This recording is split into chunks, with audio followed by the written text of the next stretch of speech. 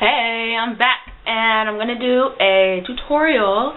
The hairstyle that I had in my 1 year video, people asked if I could do that tutorial, and I said I was going to do a tutorial, and I will, just not today. I actually found another protective hairstyle that I like, and I'm going to be doing a tutorial on that today. It's similar in concept to the one in my other video, or in my 1 year video. So I'm going to be showing you this one, and then whenever I do my dry braid out, then I'll be doing that hairstyle from the 1 year video. Okay, I feel it works better on a dry braid out because my hair is more stretched out. I guess I could do a length check really quick. At the back, my hair comes to just past my collarbone at the back. See, at the front or on the side comes just below my chin to my neck. At the top,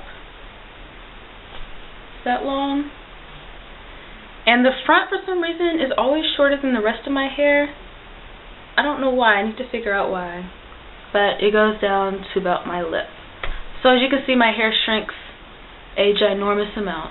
But what I like, this is basically like an around the head French roll, if that makes sense. I decided to go with the side part, which I've already done.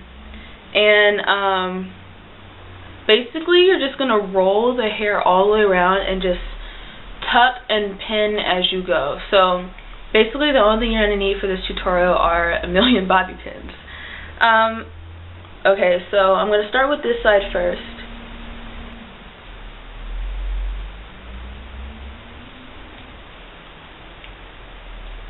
I'm going to pin it. I'm trying to learn how to do more protective styles, especially in the winter. In Texas, it is about 60 degrees right now, so it's not really cold, but it's extremely dry, so I'm still trying to learn how to find styles to protect my ends. And as I go towards the back of my head, I'm going to grab more hair from the top and continue to roll. Oops.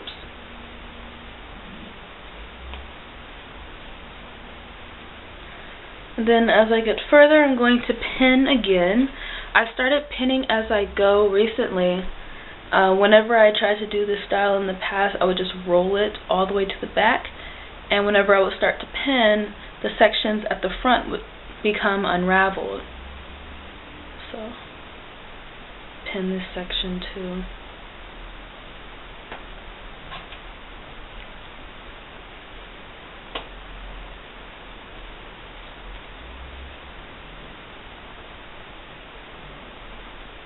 And then as I get to the back, I'm not going to finish that part just yet. I'm just going to use a clip to hold it there until I come back. So then I'm going to go and start on this side.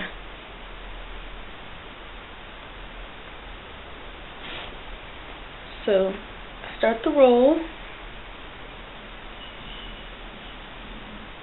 Let's see. I don't like to do it too tight because I still like for you to be able to see my texture. And instead of going down like this, I like to go almost across my head. I think it just looks really nice like that.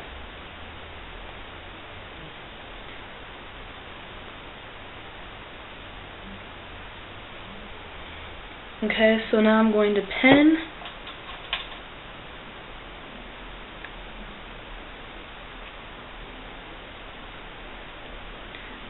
And then continue to roll, grabbing hair as I go along.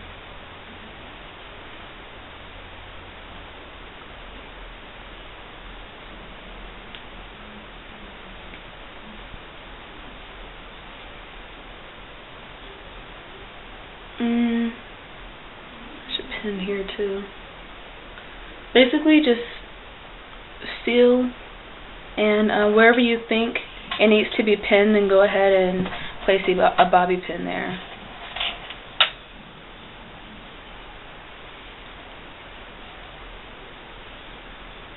Might have to put 2.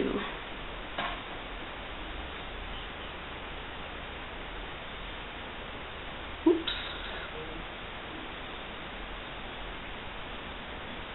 Okay. And now continuing to roll. So as I get towards the back, I'm going to pin again.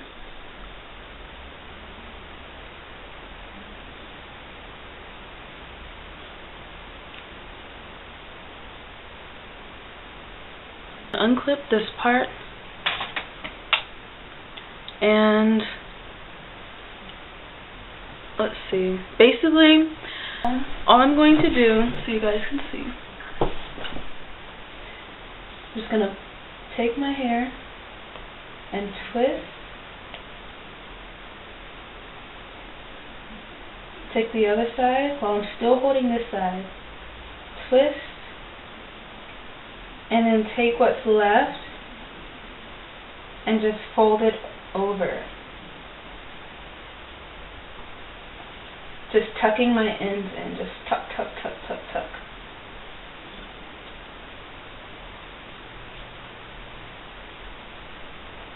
Then I'm going to take my bobby pins and just bobby pin where I see necessary.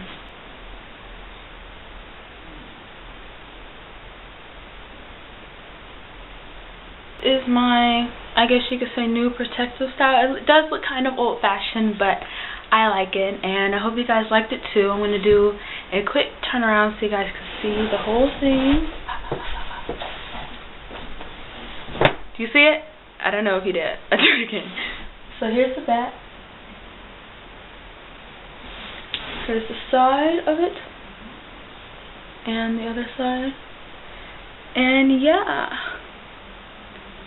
That is it, and I'm headed out the door now, and I will see you guys in another tutorial.